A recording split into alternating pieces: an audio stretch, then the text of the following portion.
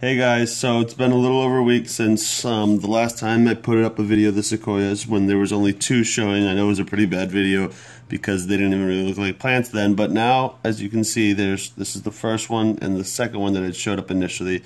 But now we have a third one, a fourth one, and a fifth one over here.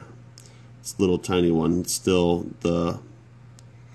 the trunk doesn't look red yet, which is just a little bit different. So they all look a little different, and I'll tell you why.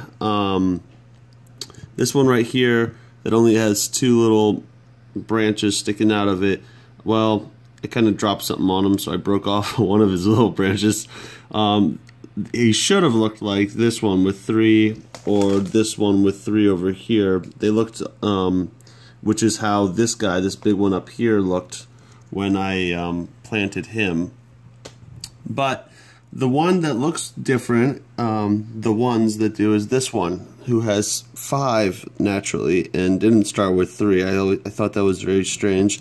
And then the tiny little baby one over here, he looks just like he's only got two, and he's very different as well. So they're all coming in different shapes and sizes, and I thought that was really cool. I'm hoping to see maybe 2 or 3 more pop up on this side over here. Like I said, I put in there at least 10. It was probably more like 15 or so, and so far we only got 5. So that at least destroys the 10% germination rate that Sequoias claim to have. When I did this before without putting them in the fridge at all, they definitely only had a 10% germination rate. As this guy right here, I put 10 in here, and he was the only one that came out, and I've done it again with about 10, and none of them sprouted out. So I think putting things in the fridge for about 2-3 months is definitely a great idea. It definitely helps increase that germination rate, and I'll be in touch with you guys in about a week or so to see the progress and see how everything keeps moving along.